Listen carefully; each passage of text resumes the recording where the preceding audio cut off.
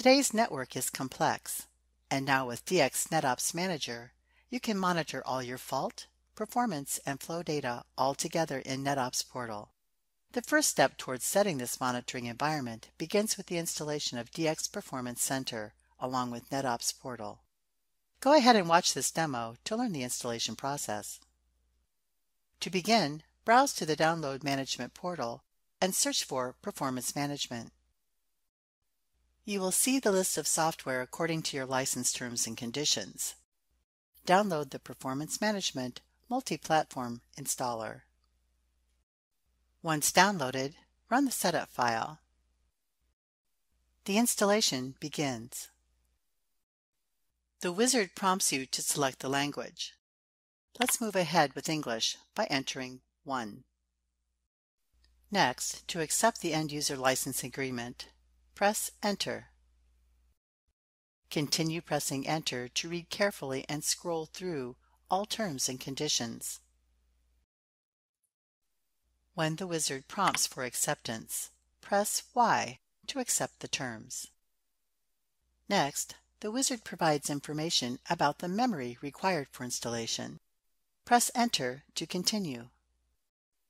The wizard now prompts to choose the installation type.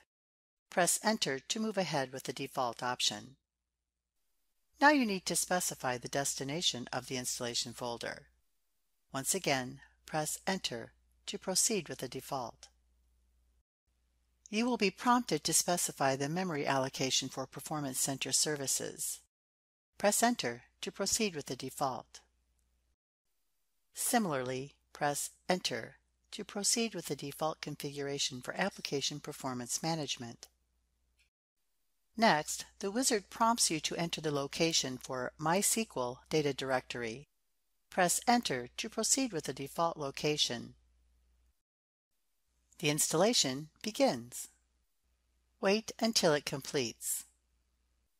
A message confirms successful installation.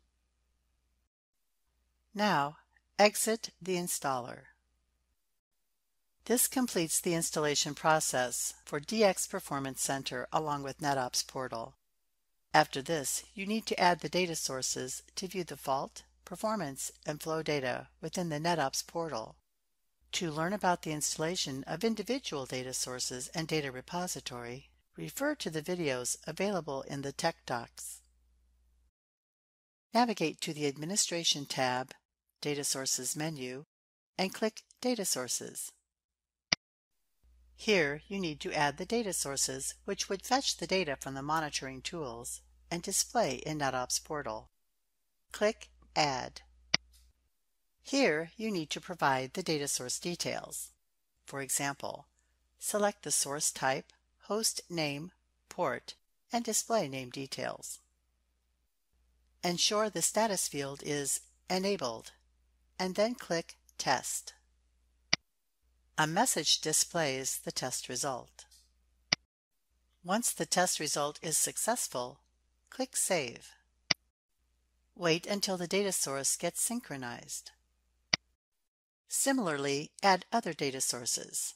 For example, to monitor the flow, you need to add data source of network flow analysis. In this way, add all the data sources, which would enable you to fetch monitoring data from all data sources. Thank you for watching this video. For more detailed information about this product, click the information bubble in the top right corner to load the product page. From there you can visit product documentation, support, communities, or see the learning paths.